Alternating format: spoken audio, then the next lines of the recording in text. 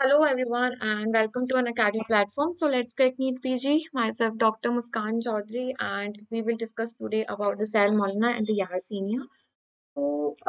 Starting with the Unacademy. Unacademy is India's largest learning platform where you get access to both the live and the recorded sessions. You will be able to access both the sessions, the recorded one, whenever you feel like from any part of the world, and learning from the India's topmost educator for any medical examination, be it NEET EG or the NEET PG, and complete in the live T&Ds and test preparation with a highly competitive quizzes. Study on the device of your choice and benefit from the exclusive chance of watching the videos on your device from anywhere and access up to 25,000 of the MCQs for all the almost every high yield potential questions with printed and the digital notes. Icon subscription is there under which Prep Leader has come together with the an academy, and you get access to clinical and integrated essentials with video lectures from the Dream Team, two banks, and the rapid revision sessions with 2022 dream notes. With well structured live batches, recorded sessions, Q banks of around 25,000 MCQs, and T&Ds with printed and digital notes. For 24 months, it will cost us around 1500 per month and 1250 per month and 1625 per month for 18 months. And please do use my code, that is Muskan10, to get 10% of the discount. Under icon subscriptions, it will cost us around 58,500 for 2 years and 2438 per month, 2875 for 18 months, and for 36 months it will be 1875. Raise a hand feature that is there, and you can personalize your interactive classes and make the classes more interactive, clearing out your basic concepts, because you can raise your hand and ask your doubts directly from your educators and enable one-on-one interaction with your educator. 25,000 MCQs based on latest examination patterns and detailed explanations. Special class features includes the live classes, attend the live class, participate in the live chat, gets your doubt cleared, do the polling for the any of the questions, and raise a handed feature that is present. Never miss a class because you will get the notification for the same. Attend the lecture notes and from anywhere and anytime. For 24 month subscription, 4 month is totally free and 12 month, 2 month is totally free. With 6 month, 1 month is totally free on the Unacademy. And do use my code, that is Muskan10, to get 10% of the discount. Alright, so we'll start with the Salmonella.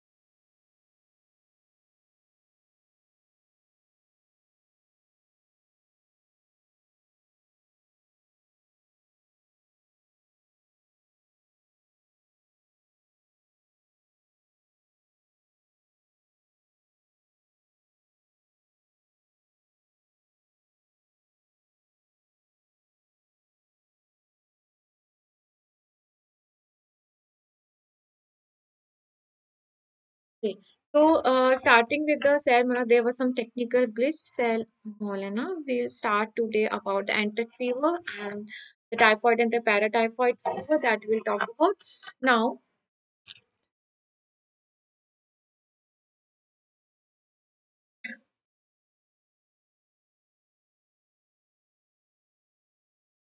Now, they are motile. They are motile and belonging to the family of what Enterobacteriaceae. So if you remember that in the Enterobacteriaceae, we remember that all are motile by peritrichous flagella or are motile by what? Peritrichous flagella.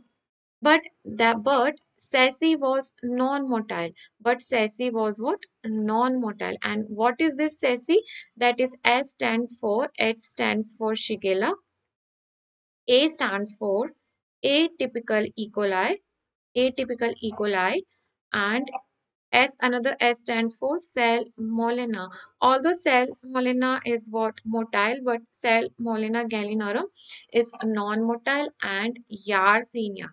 Apart from this, Klebsiella, that is also non-motile. So all these are what? All these are non-motile Enterobacteriaceae family bacteria that are what? Non-motile. Now,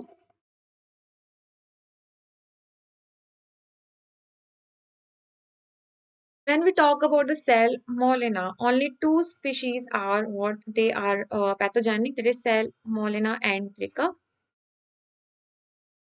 and they are further divided into six subspecies.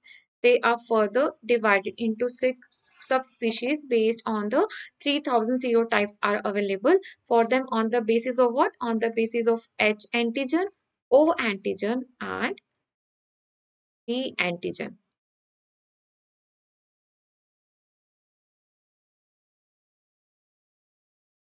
So all the Salmonella are motile except what? Except Salmonella gallinarum. That is what? That is non-motile.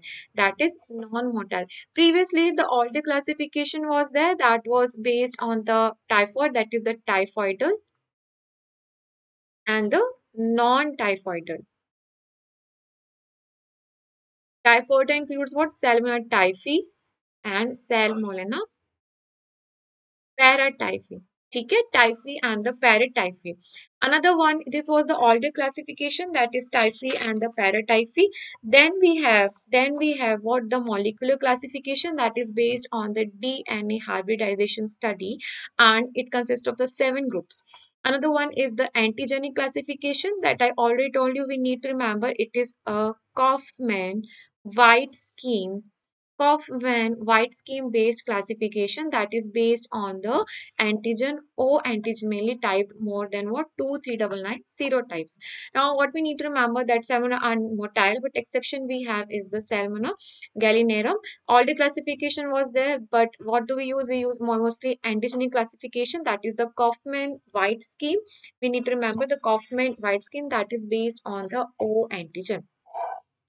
When we talk about the antigens of the Salmonella typhi, these are OH and VI antigens. Now, H antigen is what? A flagellar antigen. H antigen is what? A flagellar antigen. What else we need to remember? That H antigen is a flagellar antigen, and it is a flagellar antigen, and it is protein in nature. So since it is a protein, so it will be highly antigenic. It will be highly antigenic, and heat and alcohol labile. All right, and it forms earliest and persists for several months.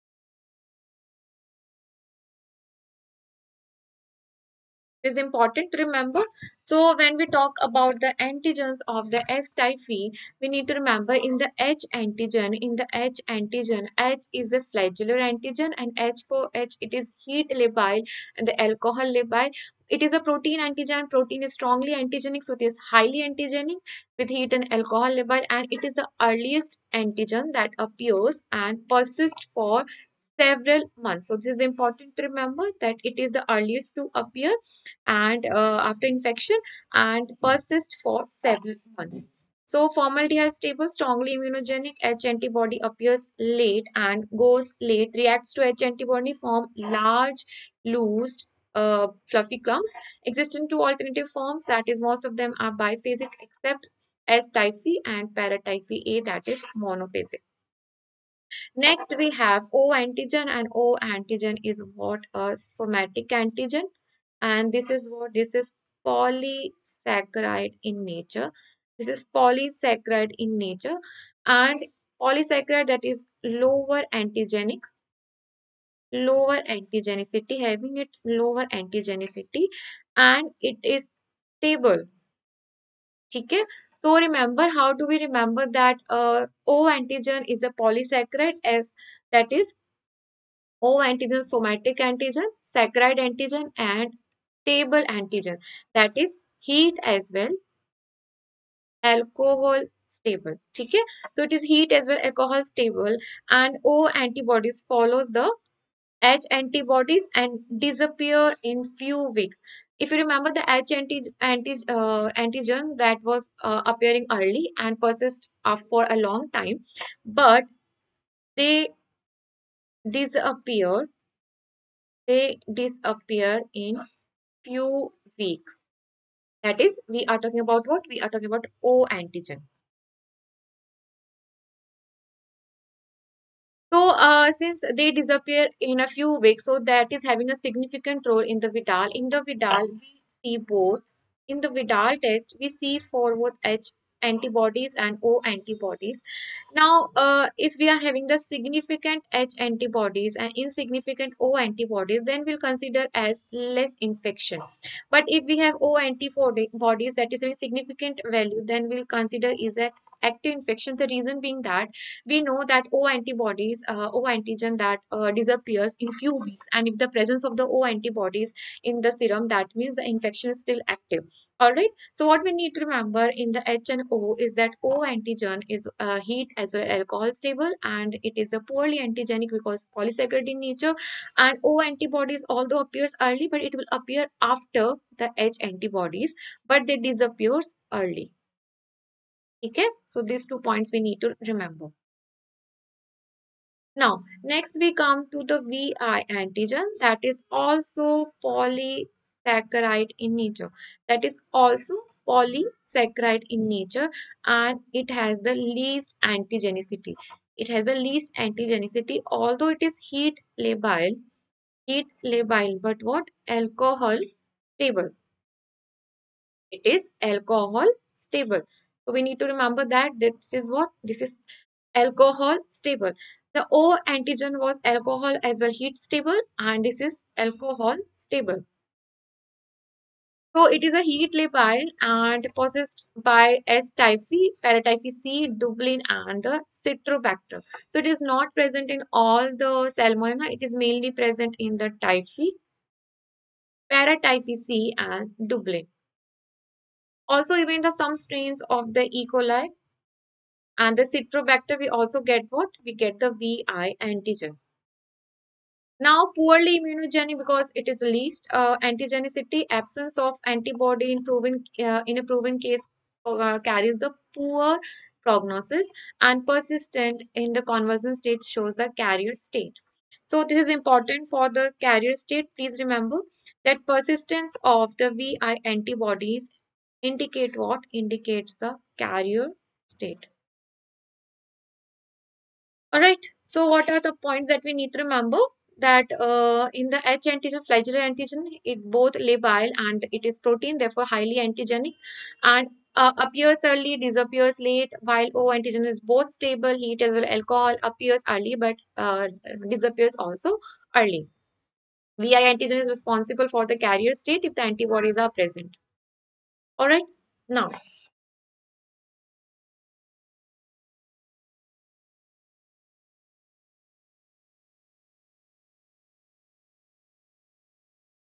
we'll come to the pathogenesis of the anthrax fever. We'll come to the anthrax fever. Now, most of the cases, the anthrax fever, more than 90% of the cases of the anthrax fever are caused by the S. typhi, but they can also be caused by the paratyphi as well. Infective dose is about 10 to the power 3 to 6. If you remember, for the dysentery, For the Shigella, the infected dose was 10 to 100, and for the Salmonella, it was 10 is to power 3 to 10 is to power 6. For the Vibrio, it was 10 is to power 6 to 10 is to power 8. So this is a sequence we need to remember. For the Shigella, it was 10 to 100, then 10 is to power 3 to 6, and then 10 is to power 6 to 8 for the Vibrio. What is the incubation period is again important. Incubation period is about 10 to 14 days. 10 to 14 days. It is strictly human disease. It is strictly human disease. Okay, so it is strictly a human disease that is acquired by the contaminated food and water. Okay, so it is a strictly human disease that is acquired by food and the contaminated food and the water. And infected dose we have removed is about 3 to 6, and it enters via the M cells that is lining the GIT mucosa near the Peyer's patches that is present, and the salmonella triggers the formation of the ruffles of the M cells. These ruffles will further enclose the bacteria within the large vesicles inside the M cells by a process that is known as bacteria-mediated endocytosis and transported to the basolateral pockets of the M cells, further engulfed by the macrophage, and this will induce the infiltration. This will induce the infiltration. Alright, so this will disseminate throughout the body in the macrophage via the lymphatics and the colonize the reticuloendothelial tissue. What is the risk factor? The people already having the low immunity, already on the therapies and the oral antibiotics, on the hospital with the mostly poorly hygienic people, because it is a reason by the contaminated food and the water, and children are the most affected. Okay. So it's a pathophysiology that we discussed, that we ingest the contaminated food and the water. Then we ingest the salmonella that is invading the M cells and the intestinal mucosa. Then further to the lymph node, they multiply there and they infect the M cells, Peyer's patches, causing what? Diarrhea. And at the end of the incubation period, that is 10 is to 14 days, this bacilli will enter what? Blood, and causes what? Which phase? Bacteremia. Invading later the gallbladder, the biliary system, and the lymphatic tissues, and they pass into the stool. The same gram-negative bacillus typhi A, B, and C. Incubation period is about 10 to 14 days. Now, coming to the clinical features of the typhoid, coming to the clinical features of the enteric fever.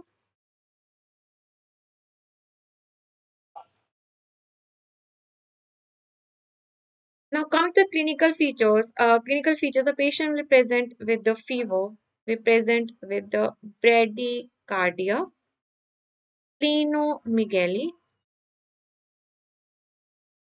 and later with the complication of the intestinal perforation and the hemorrhage.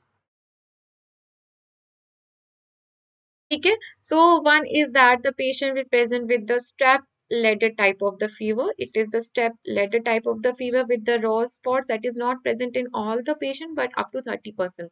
Coated tongue with headache and the mental status that is altered with hepatosplenomegaly, epistaxis, and very important one, that is the relative bradycardia, with another important one, that is the pea soup diarrhea. So raw spots, pea soup diarrhea, relative bradycardia, step ladder fever. These are some important terms that we need to remember here. Complications include the GIT bleeding and the perforations, and the paratyphi A, although is less common, and it will also cause the milder type of disease, and if causes will mainly involve the GIT symptoms. Later, neuropsychiatric symptoms will be present, that is described as what? Muttering delirium. Okay? Muttering delirium or coma vigil. These are some few important terms: step ladder fever, pea soups, relative bradycardia, step ladder fever, and the coma vigi or the muttering delirium.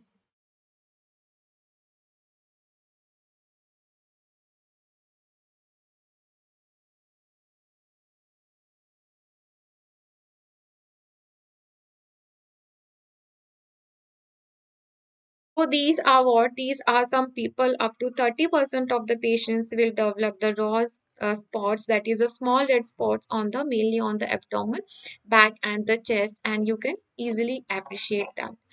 And patient will have the symptoms of white coating over the tongue, alright, and what else? Raw spots on the body with the hepatosplenomegaly, step ladder fever, and altered sensorium, that is what? Delirium and coma vigil. So we'll come now to the role of the lab diagnosis. We do the culture. For the culture, we take the specimens from the blood, feces, urine, bone marrow, and the rose spots. Medias are very important. Medias are very important. One is the enrichment media. So enrichment media for that cell molena and the Shigella. If you remember, enrichment media is what? Is liquid in nature. Enrichment media is what? Liquid in nature. And what are the examples of the enrichment media for the salmonella and the Shigella? That is tetrathionate broth, selenite F broth, and the gram-negative broth. Selenite F broth has what? The selenium, that is inhibitory to the coliforms present a normal commercial flora, and it will increase the growth of what? Cell molena. Similarly, for the tetrathionate growth and the gram-negative growth. So important when the medias are important. Next, we have the selective medias. Selective medias are the deoxycholinesterate agar, XLD agar, Shigella cell molena agar, and the Wilson Blair media, where they will show the jet black colonies. On the selective medias, the cell molena will show the jet black colonies. And on the blood culture bottles that we use what? For the blood culture, we use the Castaneda biphasic media. Apart from this Vidal test, we check for the H and O antibodies. We also go into detail in the Vidal in the coming slides, and the demonstration of the circulating antibodies. We need to remember the medias: enrichment media, tetrathon growth, selentype growth, and the gram-negative growth. Selective media, DCA, XLD, and the SSA agar. Next, we come to the biochemical reactions that we do, and we know that ships are non-lactose fermenters. Okay, ships are what? Non-lactose fermenters. That is SH is what? Shigella. Okay, ships. Yersinia. Then we have what? Proteus. And then we have what? Salmonella. They all are what? Non-lactose fermenters, and first two are non-H2S producers and the rest two are H2S producers. Okay, so they are non-lactose fermenters and they are motile. We've already seen except the gallinorum. That is what? That is non-motile. H2S producers that we have seen except the strains of the paratyphi A. Citrate except the paratyphi A. Now, coming to the agglutination with specific antisera, S typhi with O9 antisera, A paratyphi with O2, and paratyphi B with O4 antisera. What we need to remember here, one is the non-lactose fermenters. We know the list, so that is okay. We know that is all are motile. Exception we need to remember, that is Gallinera, and all paratyphi A, that is non-H2S producers. Coming to the Vidal test. Now, Vidal test is a type of what? Type of tube A agglutination test. Is a type of tube A agglutination test, and it detects what? H antibodies and O antibodies in the patient's serum. And when we see about the H and O antibodies, obviously O antibody is more specific because we know that the O antibodies, they appear early and they disappear early, and it is more probable, shows the probability for the active infection compared to that of the H antibodies. Now, coming to the Vidal test, four antigens are used. That is O antigen of S typhi and H antigen of S typhi and S paratyphi A and B. So we use O antigen of S typhi and H antigen of S typhi, S paratyphi A, S paratyphi B. Only one O antigen is used as all the species as O antigen actually cross react. So this is important to remember. In the Vidal test, we use O and H antigens, and O antigen is used of S typhi only, not of the rest of the paratyphies because of the cross reactivity. Strains that we use is the S typhi 901 strain, paratyphi A and B, and preparation formalin is added for the preparation and cultured in the phenol agar followed by the alcohol and further heated. Need to remember the tubes. The tubes that we use for the H antigen is what? Dreyer's conical tube. Important one. Dreyer's conical tube we use for what? H antigen, and we use the Felix round tube. Okay, we use the Felix round tube for the O antigen.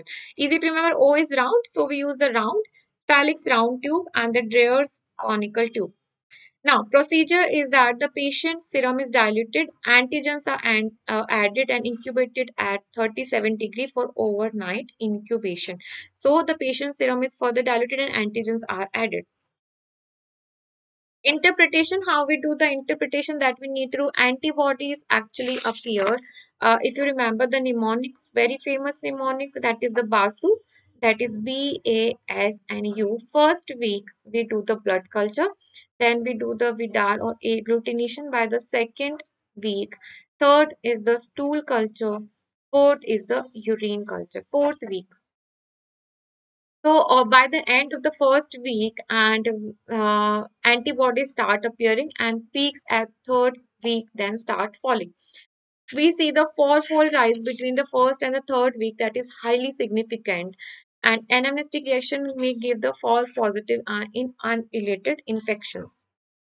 Significant titer of 1 is to 100 for O agglutinins and 1 is to 200 for H antibodies. Okay.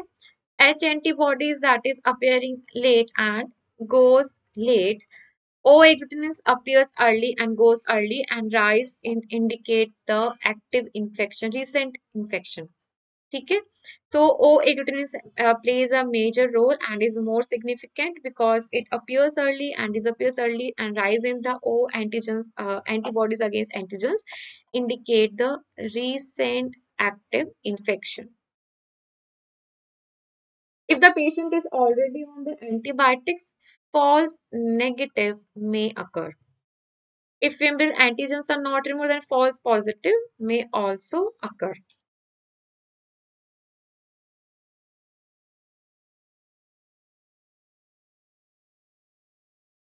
Now, principal antibodies in the serum that is produced in response to serum organism. The kit contains the antigen suspensions. We take actually patient serum, and the patient serum already has the antibodies.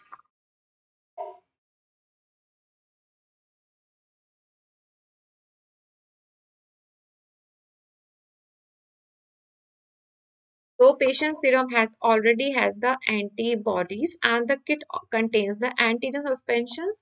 The blue stained antigens are specific to the somatic antigens, while the red are specific to the flagellar antigen, that is H antigen. So remember, the blue antigens are for the O antigens and the red one for the flagellar antigen or the H antigen. Also remember the tube, that is the Felix tube, that is the round tube that is used for the O, and the Dreyer's conical tube that is used for the H. Other antibodies detection methods includes the Typhidot, Okay, typhoid is actually a immunochromatographic test which detects the IgM and IgG antibody, and it detects the separately IgG and the IgM antibody. It identifies the recent or the remote infection. Okay, so typhoid, remember the name, the typhoid, that is the immunochromatographic test that detects the recent or the remote infection. Therefore, because it detects obviously separately IgG and IgM, so recent or the remote infection. Very easy to do as it is very rapid, and next test we do. But the problem with the typhoid is that they are neither sensitive nor specific for the diagnosis. One we do is the diazo test, which detects the phenolic compound. Okay, which detects the phenolic compound in the urine, and it is highly sensitive and highly specific and present only in the first week. Therefore, we can do for the enteric fever patient with the enteric fever in the first week. Diazo test, that is detecting what the phenolic compound in the first week of the patient, highly sensitive and the highly specific. Next, we did the typhoid immunochromatographic test that detects the IgG, IgM separately, so recent and remote infection, but is no sensitive nor specific. Next, we did the diazo test to check for the phenolic compound that is highly sensitive and the specific, but in the first week only. Then we do the antigen detection test, that is by latex agglutination test, and that too also in the first week. Other than this, we use the ideal tubex and IgM dipstick test and dot blot assay. So remember all these names: typhi dot diazo test and the LAT latex agglutination test and the typhi dot test.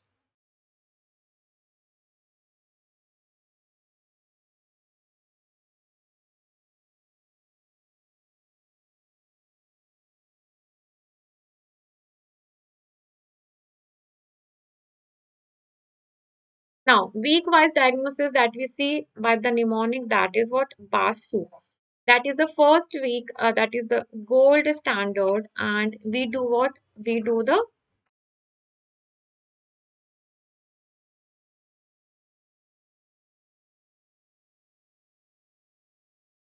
blood culture. The gold standard is to take out the duodenal content culture, and it is more sensitive than the bone marrow, which is more sensitive than the blood culture. Best is the combination of all the three, but if pass the gold standard, then this is the duodenal content culture. Next is the bone marrow, then we have the blood culture. If the patient is on antibiotic, if the patient is already on the antibiotic, then blood bone marrow culture is more sensitive. Okay, so remember in the first week, duodenal culture more than the bone marrow culture, more than the blood culture. If the patient is on antibiotic, then the obviously bone marrow culture will be more sensitive than that of the blood culture. Blood culture sensitivity in the first week, second week, and the third week decreases up to 90%, then it is 75, and then it is 60% in the third week. Blood culture higher sensitivity than the blood culture, this clot culture. End of the first week, we start doing the Vidal test, because if you remember the mnemonic Basu, that is the blood culture and agglutination test, that is the Vidal we start doing at the end of the first week, and up to second to third week we do the Vidal test. Third and the fourth week we do the stool and the urine culture. Stool culture is positive both in case of the case as well as carrier, and positive even after the start of the antibiotics.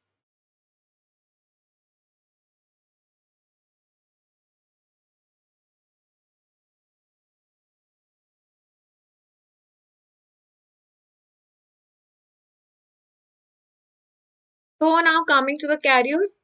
So carriers, Now, chronic carriers, first we'll categorize the carriers. Now, according to the site of the persistence, carriers may be because of the presence of the persistence of the infection where in that of the gallbladder or the urinary tract. So, chronic carriers that are more than 1 year, common in case of the women and in case of the infants. Typhoid Mary, everybody knows the name that she gave rise to more than 1300 cases in her entire life.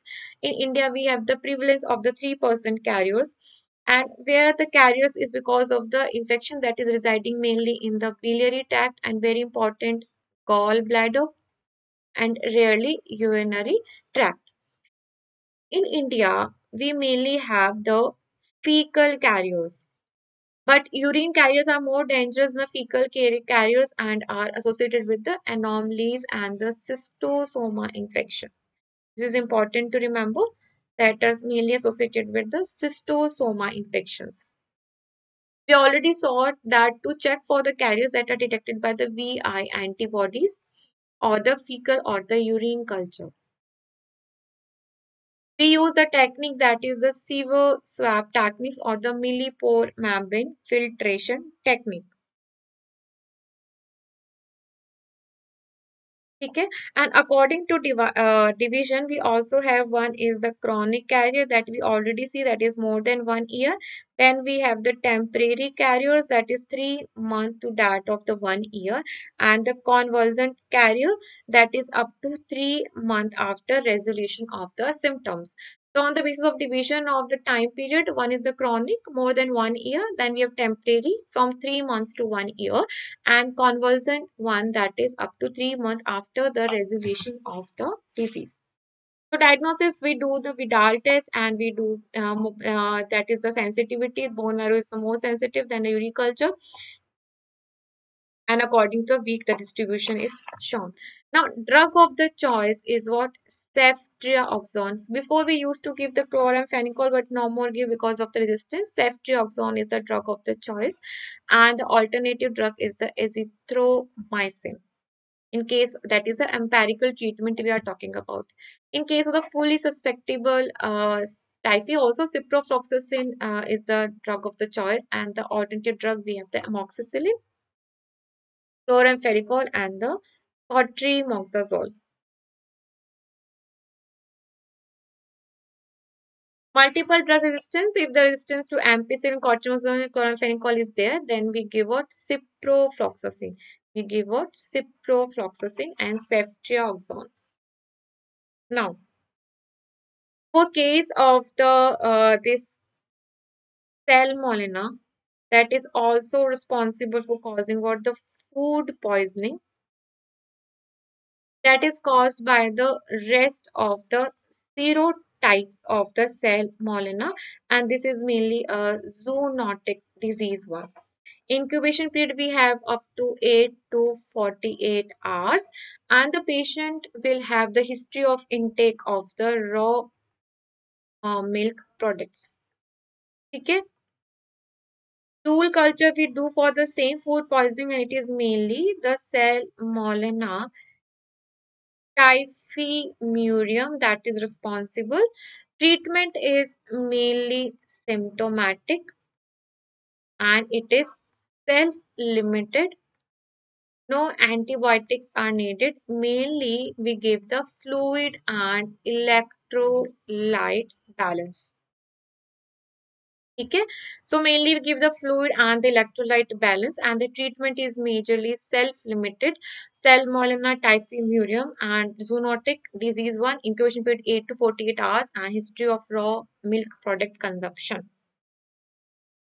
Now, treatment is the same, that is, we give the third generation cephalosporin as the treatment.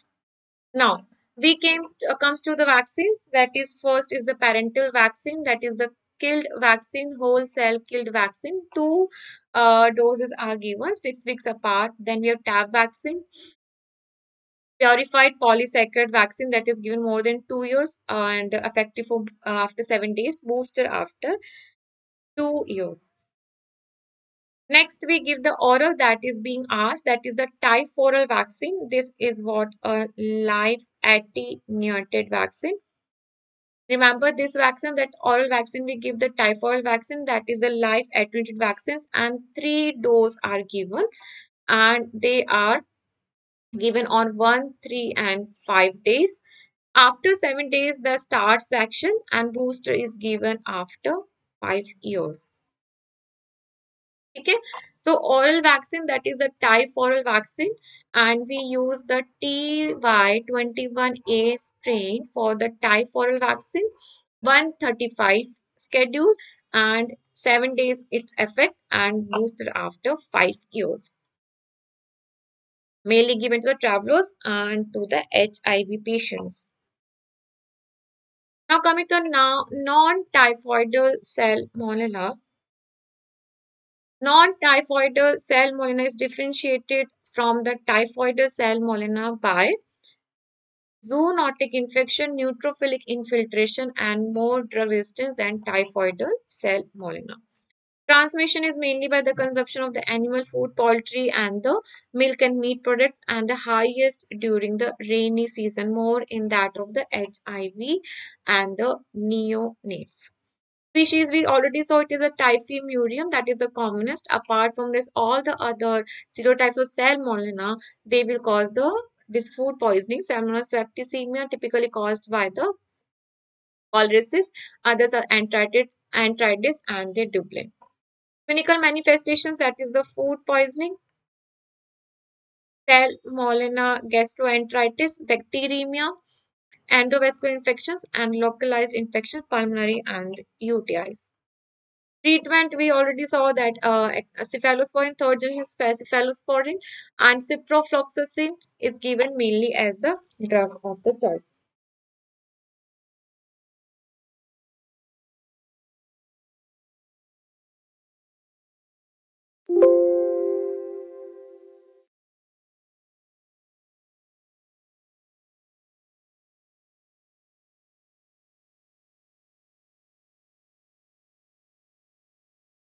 So, we are done for today's session. This was a short session and 30 to 40 minute session only. So, please do use my code, that is Muskan10, to get 10% of the discount, and we'll discuss the Yasinia in short topic 10 to 15 minutes video only lecture that will be in the next session. So take care and bye bye. Do like, share and subscribe. Do like, share, and subscribe, and press the bell icon. And on 28th of November at 5 p.m. we are having the NEET PG compact examination. So please attend that. Please give that. We have up to 100% of the scholarship and up to 20,000 of rupees of Amazon gift voucher for you guys. So take care until that. Bye bye.